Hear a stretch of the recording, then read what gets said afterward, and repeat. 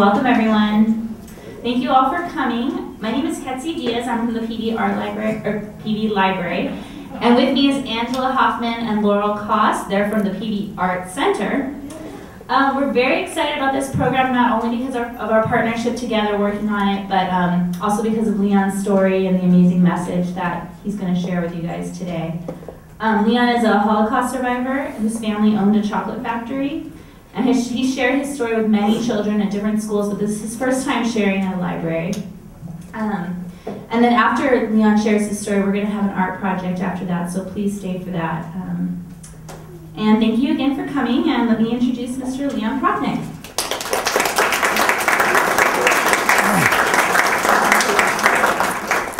So, my name is Leon Prochnik, usually mispronounced as Prochnik, but that's okay. I am a Holocaust survivor, and I want to thank you for coming here today. I also want to thank the Palos Verdes Library and the Palos Verdes Art Center. Did I say that right? Oh, good. That's the hardest part. So I just want to say a word about expectations. I started speaking a year ago, and I was not planning to do that in my lifetime. I always felt like Holocaust survivors were like older people. And then one day I went, wait a minute, I'm an older people. So it kind of surprised me, but then I got invited to speak as a one-off, talk to kids at the Museum of Tolerance in LA. I don't know if you've been there. How many of you have been to the Museum of Tolerance? It's a special place. It's totally worth a visit. They have a very beautiful Anne Frank exhibit that just recently went up. And so I spoke to middle school kids, and then I got a call from the museum, and the woman said, listen, those kids loved you. And I said, wow, that's so nice. She said, no, you don't get it. They really loved you. And I went, wow, okay, what does this mean? And then I got a packet of drawings that kids had done of my story. They took something out of my story, and as you'll see, because my story is very children-friendly, they did these fabulous, fabulous drawings. I'll pass some of this stuff around as I speak. And I thought, you know, this generation of kids now, that means you guys here, you're about the last generation that's going to get to, if you do, to get to see a Holocaust survivor, because there aren't that many left. And so that's one thing that struck me as challenging. And then I also thought kids today, and I'm probably insulting some child right now as I speak, but kids today are not very interested in the Holocaust. The Holocaust is a very long time ago, even by adult standards. So it's distant, and if you're not Jewish, and you'll study it somewhere in school, they'll get you to read Anne Frank, and there will be like a one-day focus on it, and then it's going to be gone from your life, pretty much. That's very natural. But if you draw it, if you draw something that's connected with the Holocaust, you become a witness. You weren't there in person, thank God, but in the act of drawing, you make a different level of connection. You're not just a listener where you go, okay, I'm here today, and afterwards we're going to go, you know, and have a snack or go have ice cream. So I asked the children here to listen to my story as if you were part of the experience, also as if you were kind of journalists. So, because right afterwards, you're going to get a chance to do a drawing of something in that story that speaks to you. And you'll end up getting a copy of that drawing, which you will really have for the rest of your life if you don't lose it. In fact, we're looking to have a book come out this year that will be full of children's drawings. I have hundreds and hundreds of drawings by now, and this is only the beginning. So I want to thank you all for being here. I do want to say that my vision of today, and that's why we shouldn't have too many visions, was going to be like 70 kids and about 20 adults. So we actually have a different kind of kid here today. But don't be fooled, because you're all kids. You will always be kids. I mean, I'll always be a kid. And in fact, I would suggest that if we have enough tablets or whatever available, those adults here in the room at the end, that you also do a drawing, if you could. It'd be wonderful to have. And until now, it's all been kids' drawings. Kids who are here, do you like to draw? Anybody? You see the hands wildly going up. No, we're not going to come to the front of the room. You're not going to have to do anything like that. All right, so let's get into it, okay? I'll talk for about 40 minutes or so, and then I want to leave time before we draw for questions, and because they're often the most interesting part of the program, something I have left out or didn't get a chance to get to and so forth. So here's the deal. Before World War II, my family owned the second largest chocolate factory in Poland. It was a big factory. The chocolate was named Suchard, the factory, and they made many chocolate bars, but the most popular one, I just got this box the other day. I thought it was a film, some friend of mine was sending it. But no, inside, he had put a bar of Milka chocolate. Milka chocolate was the most popular chocolate that our factory made. And I think it is today, it is one of the main chocolates in Europe. Looks like this. We can even pass it around if you like. Just don't eat it, okay? This is one boy at the end of one of my talks, as a tribute to my talk, handed me a completely sweaty, melting chocolate bar. That was a great honor. It wasn't Suchard, but it was a great honor. Anyway, so because we were wealthy before the war, which was rare for Jews in Poland, most Jews in Poland were very poor. I mean, very poor. They lived in ghettos. I think you've seen photographs, and there are groups of Jews who dress like that now, you know, with the beards and the long black outfits, very easily recognizable as apart from the Polish community in Krakow, which is where I was born. So Krakow, second largest city in Poland, and Suchard was the second largest chocolate factory in Poland. So because we're wealthy, we had a beautiful house where my mother's side of the family, 14 people, ranging in age from my grandparents who were in their 70s to me and a cousin of mine who were 6 years old. That was the range, 14. My parents, aunts, uncles, and my sister. And so we had this beautiful house. And I had a very, very loving nanny, full-time nanny, which, if you were well-to-do, this is how you lived at that time in Poland. Full-time nanny who was Catholic.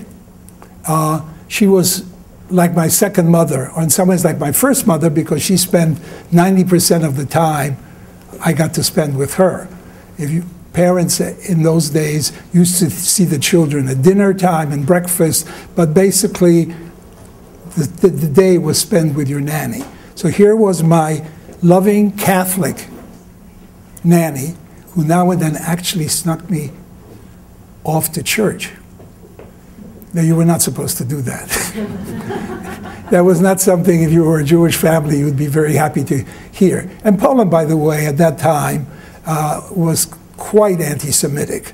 There were many exceptions, of course, and many people who gave their lives during the war trying to save Jews, but the tone of Poland was anti-Semitic. And I've been asked, like, have you been back to Poland many times? Well, I've been invited to go for the March of the Living this April. I will be in Poland. But until then, I was there only one time, which was 10 years ago, taken there by my wife, who also is not Jewish, who had the good sense to say, you should go to Krakow and see where you were born. So this is me. I'll pass this around. Ooh, me at the age of 6. My mother used to dress my sister and me. That was just part of the the way you lived. You were supposed to live. So I have Stefa, this wonderful nanny. I've got Hanusha, who is a full-time cook. Who today has full-time cooks? She was our full-time cook. She had this gleaming gold tooth at the front of the mouth that made her look like a pirate. Just used to, and she adored me, and she would get into big fights with my father because she was willing to spend any amount of money to make me happy with food. And my father would say, you just paid $20 for a pound of strawberries when they're completely out of season, and why did you do it? She said, because I'm not going to have my beloved little Lonechek, Lonechek was me, I'm not going to have my beloved little Lonechek starve. And if I have to spend the money from my own pocket, I will make sure that he has the best of food. So, and I went, well, that's good. You know, sounded good to me. We had fabulous vacations, endless vacations. I'd go skiing and I'd go swimming, you know, all these great things. And there were other pleasures. I remember it was almost like a ritual, me singing with my father. My father was a very good pianist. He'd come home from work, he'd automatically go over to the piano, and I'd go right behind him, jump up on his shoulder, and he would begin to play, and I would sing. And the thing that I liked to sing the most were American songs. I did not understand one single word of what I was singing. My father had gotten this album, and I'd be up there singing, "Heaven, I'm in heaven," and all these. I won't go on and bore you, but it was great.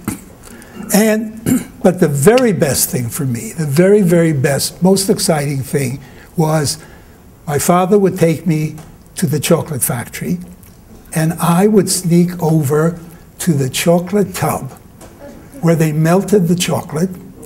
And what did I do? What did I do? I stuck my arm in it, yes. You left out rolling up the sleeve. Sometimes I had sleeves, but I stuck my arm into about here. And then I got to lick off every last bit of that chocolate. And what happened to me? I got sick. How did you know? I'd get this terrible stomach ache, and I'd go home, and they'd give me castor oil, horrible thing. And I'd go to bed, and blah, blah, blah, blah, blah. And what did I do the next time I went to the factory? Yes, exactly the same thing. So you get addicted very quickly when you have something like that in your life. And a big part of the story I'm going to share with you today is about me and that chocolate tub. I got to call it Milka, which is the name on the chocolate bar, which I hope has not been eaten and is being passed around. So please let the other side of the room have it. So I called her Milka, and then this is the kind of life I envisioned would go on forever, you know? But someone named Adolf Hitler showed up. You know who he was?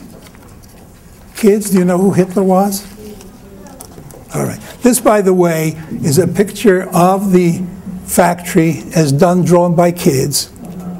We can pass that around too. In fact, I'll pass around a few of these together. So look at all three. Whoops, I'm messing everything up.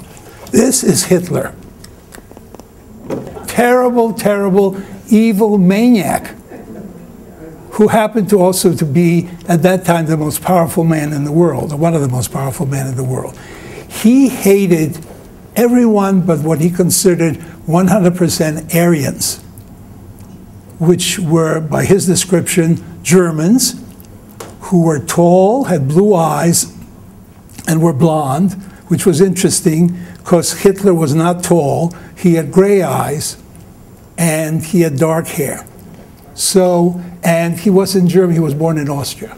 But it didn't matter. He was the ruler of Germany, and he was doing horrible, horrible things at that time in the world. The headline on the back of this says, it's like from 1935, Hitler deprived Jews of citizenship rights, and he bans interracial marriages.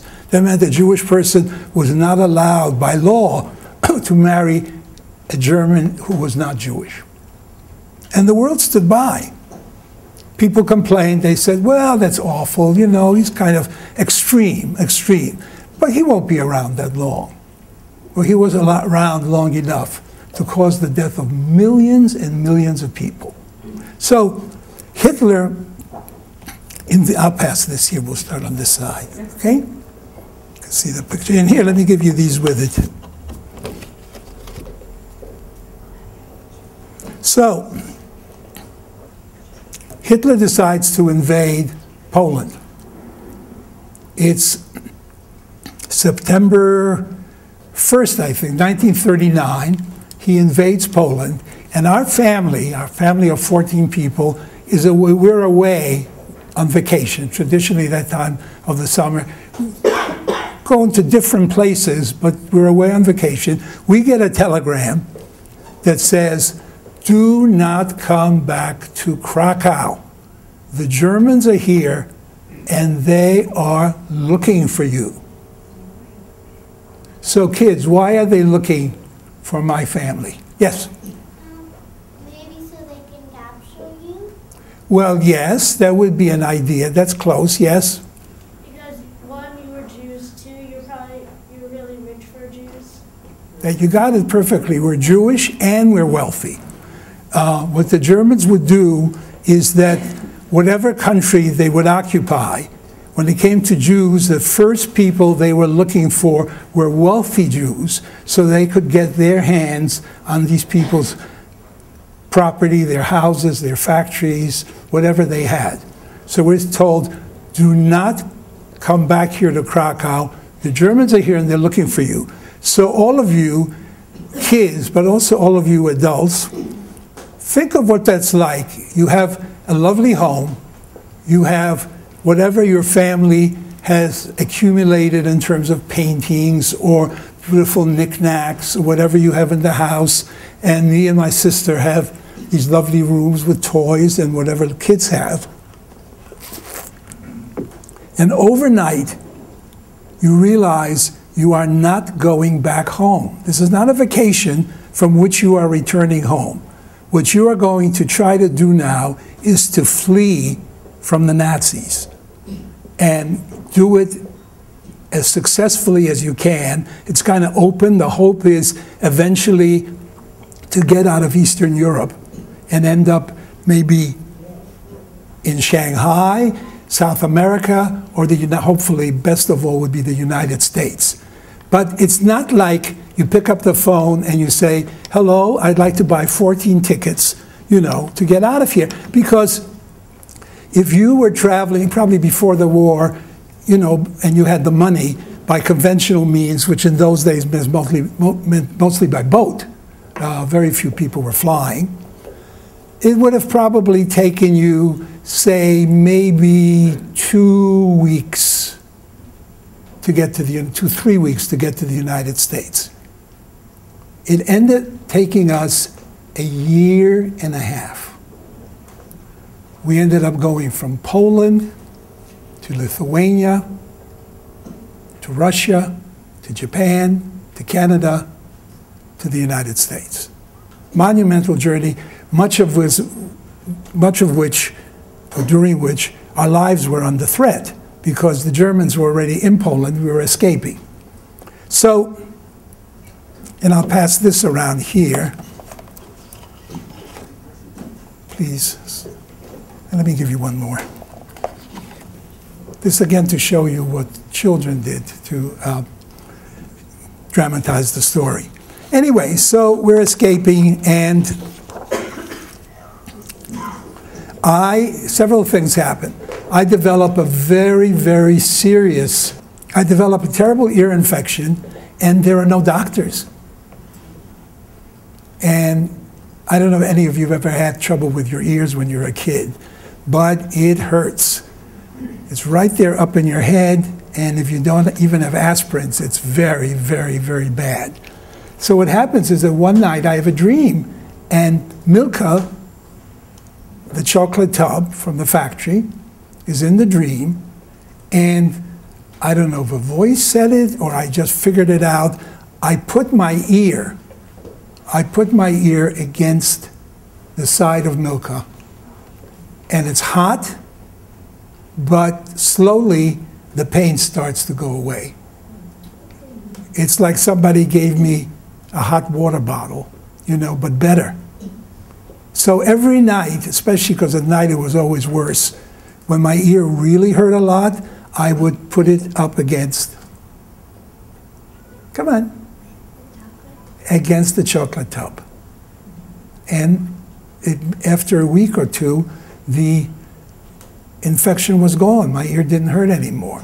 So I felt, as only a little kid can feel, that there was something magic about Milka, because I already was like very interested in magic and wizardry. My sister had read me a book about a boy magician, and I thought, oh, that's definitely up my alley. Boy, I think a lot of kids have that idea that it'd be nice to be a magician. Yes? No? Maybe? Yeah, okay. So here we are escaping, and not that much later, I have a dream about Milka again, and this time, a little man with a mustache, who's that? Hitler, yes, is chasing me up this dark staircase, and when he's almost caught up with me, there is Milka right at the top of the stairs, and I get to her just in time, and I upend her. Her chocolate is boiling, and I tip her over, and all the hot burning chocolate spills on Hitler, and he goes screaming down the stairs. So now I'm feeling even more like I've got some magic powers, you know, it's the dream. But you know, also what's happened is that my governess has to leave us because she's Polish, she's Catholic, she's not going to be continuing this journey with us. And that's really devastating for me. That's like the loss of a mother, besides the loss of everything that I knew in Krakow and the life I'd lived. So, and I have no friends because I haven't gone to school yet. I have cousins who I play with, and my sister who's 4 years older and thinks I'm a tremendous nudge. You know that word. Meaning she thinks I'm a pain in the neck, you know, and I think she's a pain in the neck. So we have that kind of relationship. But, so I don't have friends. So Milka is a perfect friend for me because she's totally private to me. Nobody else knows about this. Nobody else is going to know about this. And it's, that's my relationship with her. And what happens is, a few weeks later, we are being smuggled. You see, our lives are now in the hands of smugglers. You could not just pick yourself, oh, thank you. You could, oh, wait a minute, some of this is missing. No, it's all right. Great, it's not even melted. So you couldn't just go across Poland. You had to be smuggled. And that meant that these smugglers who were like coyotes today, similar to Jewish, and you paid them. And, you know, my mother had a diamond ring, my aunt had pearl necklace, whatever had to be, whatever we had, the money was kind of pooled together and paid to pay for the being smuggled. Later we connected with an uncle of mine who was in the United States, it was a bit later, and he was able to start sending us some money. Otherwise you could not do it. And so we're being smuggled, and just visualize this. So I'm like about 6.5 years old by now, and we come to the sentry point with German sentries. You've all seen it in movies, right? You've all seen the movies with the German soldiers, with the boots and the helmets. And I can tell you, even to a little boy, they were very, very frightening. Because the Germans really knew how to do that. The German army did not look like the Polish army. I saw with my father the Polish army retreating when they surrendered. And there was not one car, there was not one motorcycle, there was not one mechanized unit, and one soldier had this color uniform and another one had that color for uniform, and they were all on foot and on crutches. The German soldiers all had the same uniform. And it was scary. And they're searching, we're in a hay wagon. In those days, imagine you're still going by with hay wagons pulled by horses. It could be the 19th century. You know, here are 4 of us because the family's been split up into small units. So it's my mother, it's me, it's my aunt, and it's my cousin. And the German sentry is saying, do you have anything hidden in that hay, in the back of this hay wagon? Because if we find anything, we are going to take you out of this wagon and we're going to shoot you on the spot. You like that? I mean, think about it. Can you even imagine that happening? Right there in that moment, you know, it's not like you can say, well, this is unfair. Let's call our local senator or let's call the police. No, this is the police. And that's how they treat you, you know, especially if they suspect that you're Jewish. I had seen my mother hide her prayer book in the back of the wagon when we started out that morning. Her father had given to her, it was in Hebrew, and for her it was like precious. So she had hidden it in the wagon in the back, and I knew that if the German soldiers found it, we would be killed. Yes, yes. I didn't know anything about politics. I didn't know exactly why this whole war was going on, but I knew who had the power to kill us. And so I said to myself, I said, Milka, don't let them find my mother's prayer book. And they didn't find it. So my mother said, what happened was a miracle. They had all these guns with bayonets. They could have easily found, must be a miracle. And I thought, it wasn't a miracle. It was me asking Milka to see to it that the prayer book was not found. It's a very powerful feeling for a child.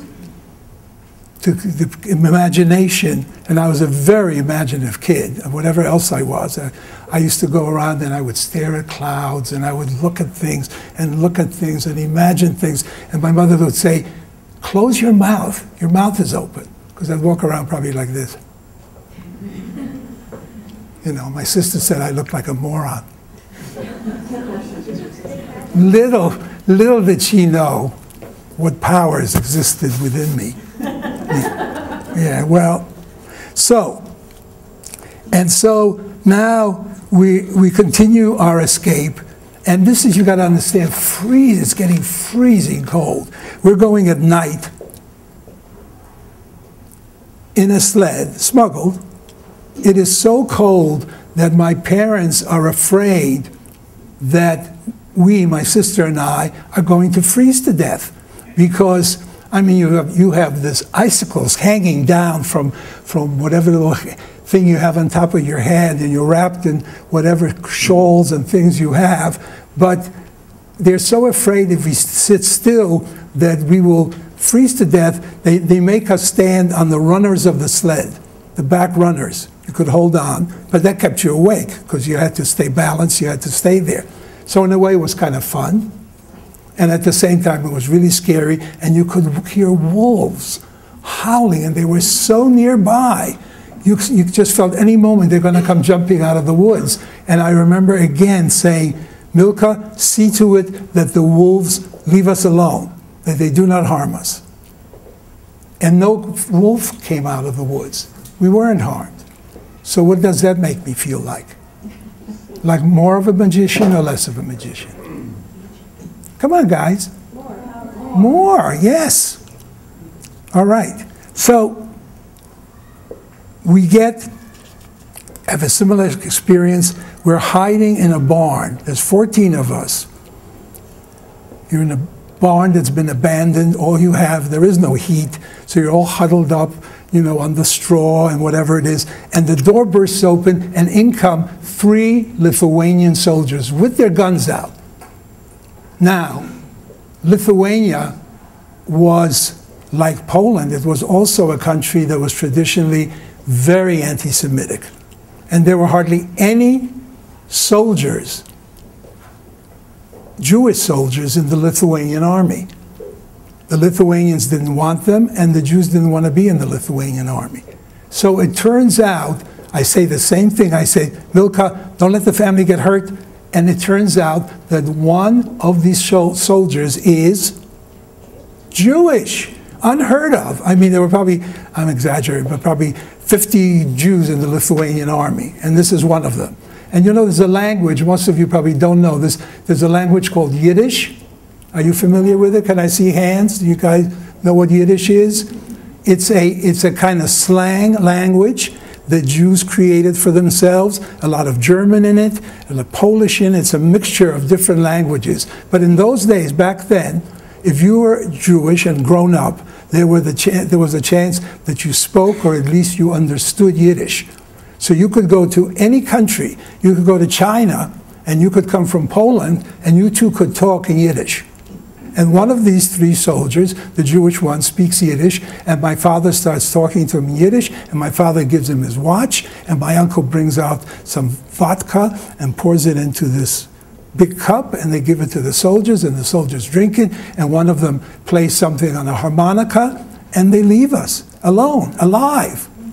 Otherwise, what they would do with you is they could either also shoot you on the spot, or they would send you back to the German side, and the Germans would take care of you. So we're spared. We're spared. When I tell this story, I'm standing here in this beautiful library, Palos Verdes. It's almost hard to imagine that this was happening in the world, but it was. And we were very, very, very lucky in the case of my family that I can share that story with you here today. But at the same time, it's a story that should not be forgotten. The Holocaust should not be forgotten. And that's why it's so important that I'm given this opportunity, and especially in regard to kids, but grown-ups, of course, as well. So we escape, and finally we end up in Lithuania. Guys ever hear of Lithuania? You know, we go and end up in Vilna, which is the capital. By that time, we've connected with my uncle in America, and he's giving us money, sending us money to survive on. But here's the deal. You can't go any further. Why? You go further east, you have to go through, anybody know the country? It's rather big. Russia, right? You can't smuggle your way across Russia.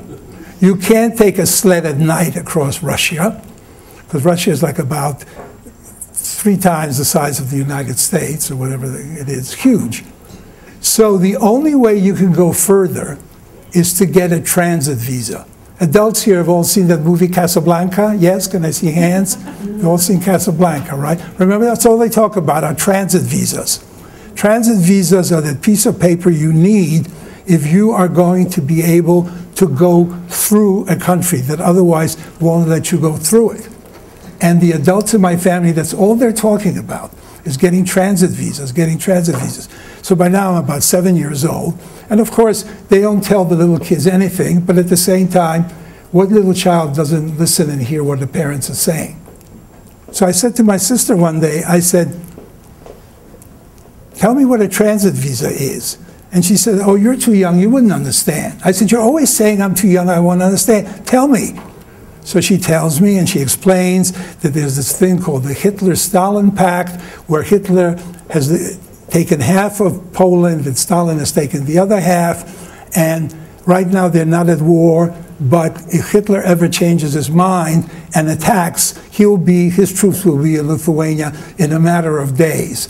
And because we're Jewish, we are not going to survive that. So we have to get transit visas. So one night, I pray, or I say to Milka, help my family get transit visas. Now, you understand this is my dream of what I can do by asking that. What happens in reality, which is interesting, I mean, the coincidence of it, my father goes to get his weekly or monthly ration of cigarettes, and at the store, tobacco store, the man says to him, you know something amazing? There's a guy here in Vilna who is giving out transit visas to Jews. How can that be? The government won't do it. You know, he's Japanese. He's at the Japanese consul. He's at the Japanese consul, and of his own free will, against the wishes, as it turns out, of the Japanese government, who are allied with Germany, this man has decided, out of the goodness of his heart, he has decided to give out 20 visas a day to Jews. So my father tells the family, my uncle and my cousin go to the Japanese consul, just packed with Jews outside, holding up little cards or signs saying, please give us a transit visa, please help us, you know, please help my family. And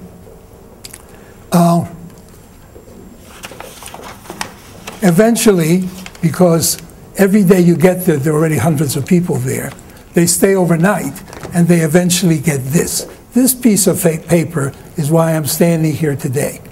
This is a transit visa issued by Chiune Sugihara, was the man's name. And once we had this, we were allowed to travel across the Soviet Union. We could travel across Russia. You couldn't buy this. No amount of money could get this for you. So, meanwhile, something very unexpected has happened. I'm put in school for the first time. I'm in a Lithuanian Jewish Hebrew school. And I can't talk to most of the kids because the kids speak Lithuanian or they speak Yiddish. I don't speak Yiddish. I don't speak Lithuanian. But there is one boy in the class, and this makes a, you know, plays a big part in the story. If I can get it out of this folder. I have circled the picture here. You'll see it. At the top is me in my little suspenders, and at the bottom is my friend Oleg.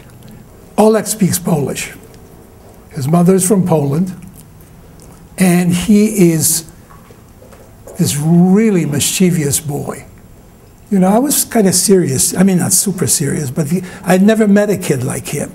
He was the kind of kid who would,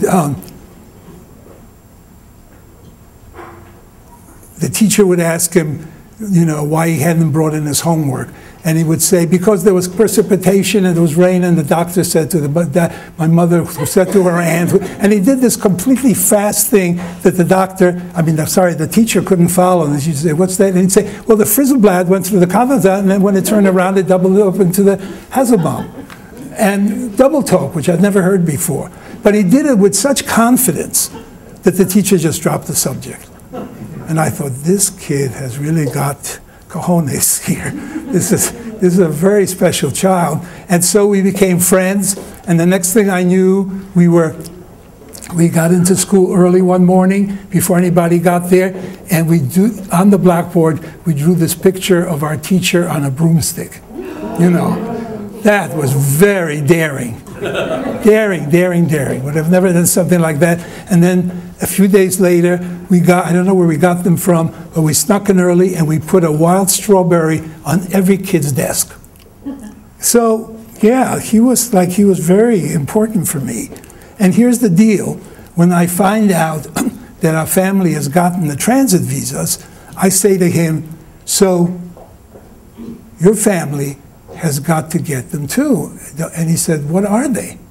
Knows nothing about them, has never heard about them. I said, there's this piece of paper, you've got to have it if you're going to get out of Lithuania. And he said, well, why would anyone get out of Lithuania?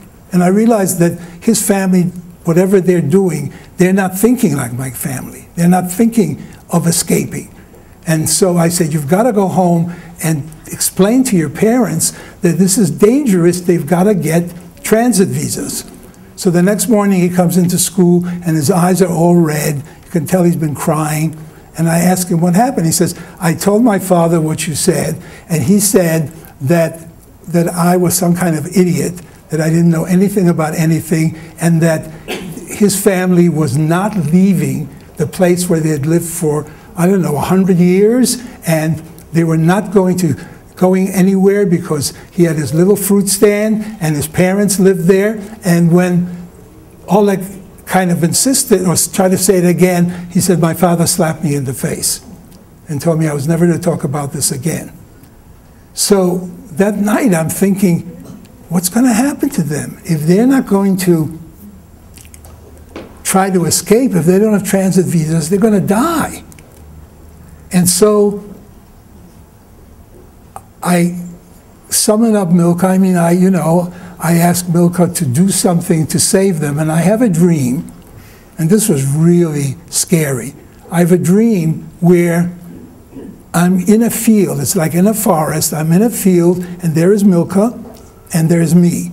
And then you hear gunshots and noise and yelling and shooting, and here comes Oleg with his parents running towards the tub. And I think, oh my God, I've done it, I've done it, I've done it.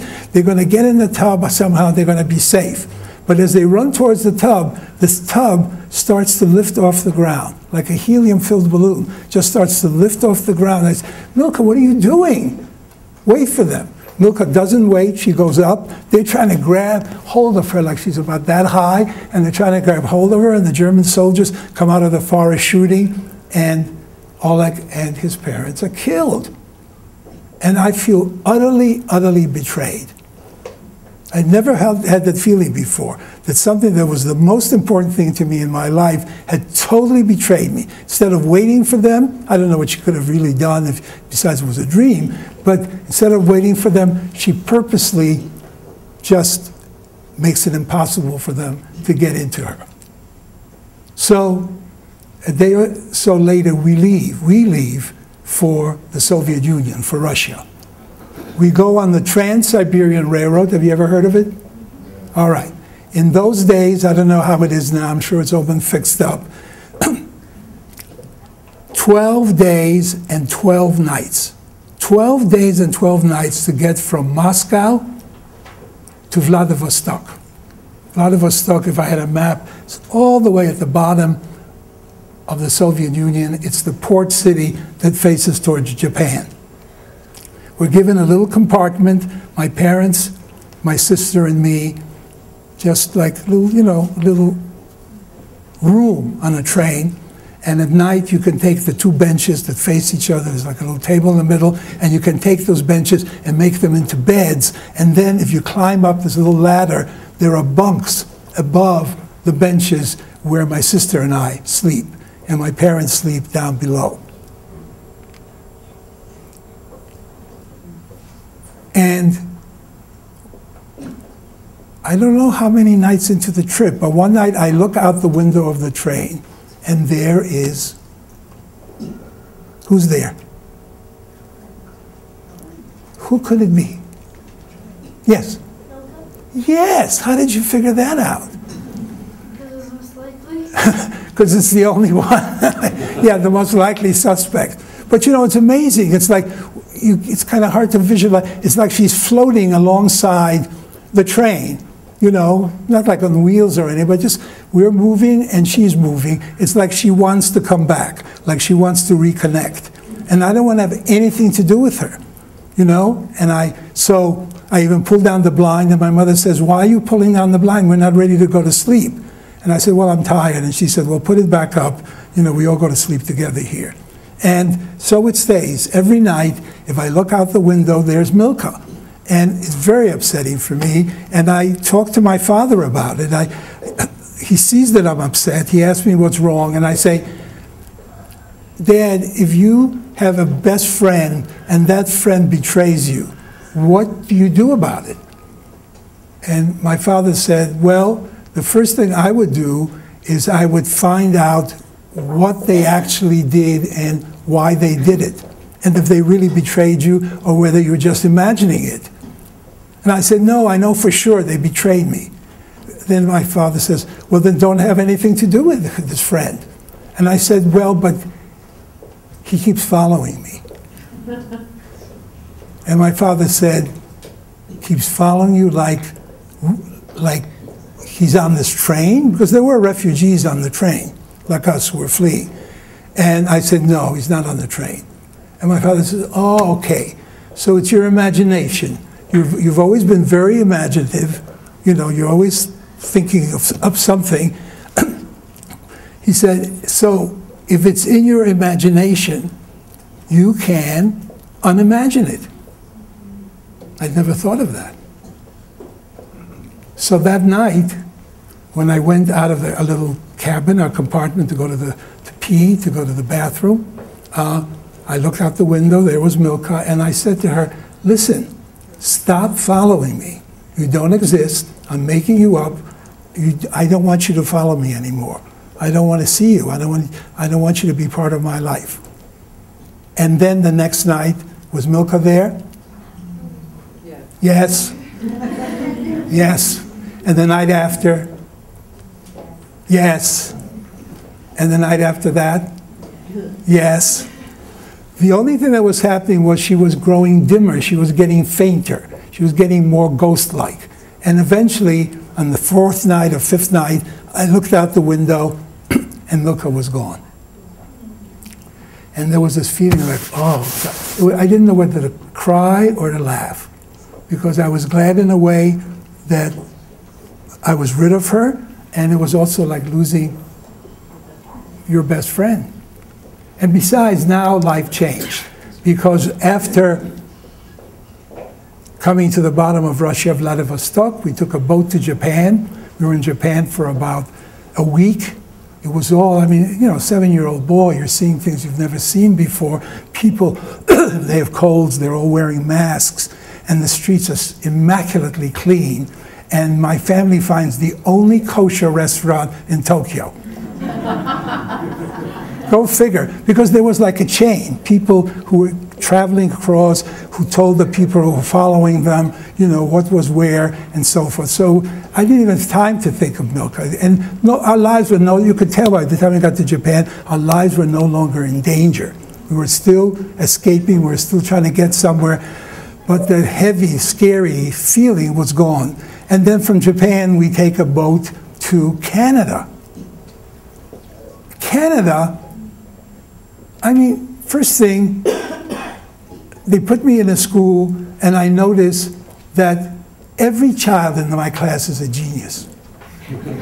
Every child in that class can speak about 100 words of English a minute. I don't know any of them. I don't speak any English. All those songs I sang with my father, those were all memorized songs. They had nothing to do with knowing the language. So there's that feeling. And also, you know, not all life, no matter how serious it is, there are always like funny things that happen, even in the worst situations. We were put in this little hotel, and the first morning in Canada, we go down to the dining room, and it's the first time in my life I've ever seen cornflakes. There were no cornflakes in Eastern Europe. It did not exist. And I wanted to order them, but I didn't kind of dare, because I thought that they would be very, very expensive. And you know why I thought that? And this is after having the fanciest cook, you know, be our personal cook in Poland, because I thought that each cornflake was handmade. I thought each cornflake was taken by somebody and chipped out, make a little thing here and a little thing there. So needless to say, this was going to be very expensive. And then somebody said, no, no, no, they're made by machine. You can have it. So I had my first cornflakes ever. You know, so that was great. The only time I thought of invoking Milka was I was told that I would have to have my wisdom tooth taken out. Those days, I don't know how, they had actually a dentist at the school. This is like 1940. Quite amazing. I had to go home, get a note signed by my parents, and all night up, I was up and I was thinking, oh my God, they're going to pull out this tooth, it's going to hurt, it's going to be awful. And then I remembered that on the train, I had heard one of the refugees, some man, because people talked, you know, they would meet in the corridor of the train or in the dining room, and he was telling stories about the wonders of the New World, the wonders we would find when we got to Canada and America. This was just a different place than Europe. And one of the things he described, or I could swear that's what I heard, was that in Canada or America, if you had to have a tooth pulled out, they didn't yank it out with a pair of pliers. The dentist felt the back of your neck, felt around till he found the right nerve or muscle or whatever it was, and then the dentist pushed right there, and the tooth popped out. I mean, was this a great place? I mean, this was amazing.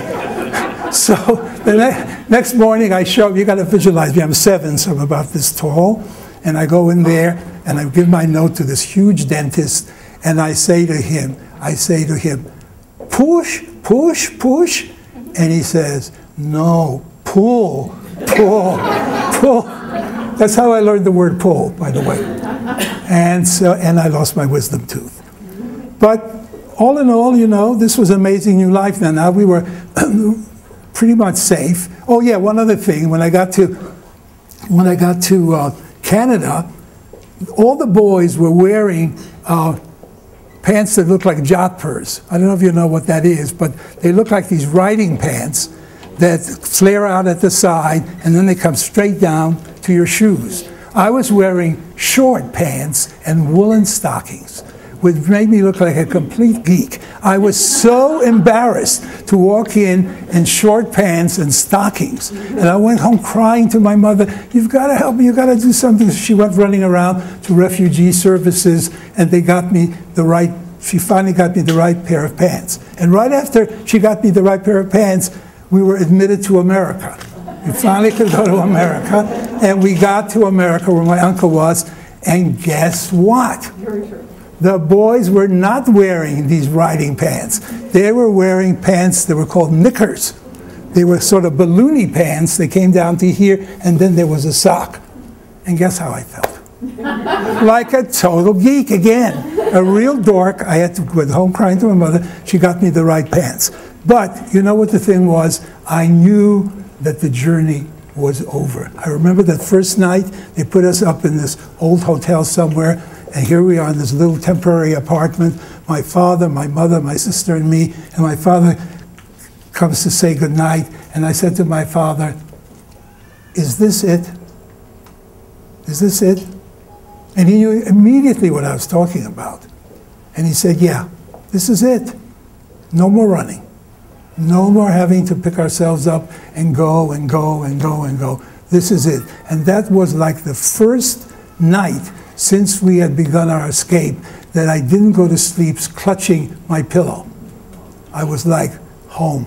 This is home. I don't care if it's a tiny apartment. I don't care about any of that stuff. We're home. And so I mean, I could go on for hours with many sub-stories here, but I think this gives you an idea of what this journey was like. And Milka did not appear to me again in a dream till almost 30 years later. It was, I think, when I'd seen the first movies were starting to come out, all that many years later, about the Holocaust. There wasn't stuff right after the war. I mean, there were newsreels and stuff, and you know, the Nuremberg trials, and then it was like over, and nobody wanted to talk about it. So I saw, I think it was The Sorrow and the Pity. I saw a documentary, and then I had a dream one night with Milka. And in my dream, Milka was gigantic. She wasn't a tub. She was as big as a lake. I couldn't see to the other side of her. That's how big she was. And maybe because she was so familiar to me, I didn't ask what she was doing here or why she was so huge. I took off my clothes and I climbed into her, climbed into the tub, and I began to swim. It's strange, swimming through chocolate is a very strange experience. It was gooey and it was hot, but as I swam, the chocolate got cooler and got lighter and lighter until it looked like water. It was water. It's kind of sweet water. And I swam, and I looked down into the tub, and I could see my parents looking up at me from the water saying, yes, keep swimming, good, keep going, swim. And under there, I imagined that there were these huge mounds of that beneath which were the bodies, so I imagined, of Jewish children. The thousands and ultimately millions of them that had been killed during the Holocaust, who had not been as lucky as my family had been. And it was as if they were saying, don't forget us, remember us, keep us in your memory. We were alive once, and we were murdered, we were killed. And so here I am, a half a lifetime after that dream, and I'm still swimming. I don't know if I'll ever get to the other side. There probably isn't another side. Just swimming and sharing my story of this experience with you, which I hope you have let in, and I hope that you will do some wonderful drawings. So, one last thing, because kids, you're going to get a chance to draw now.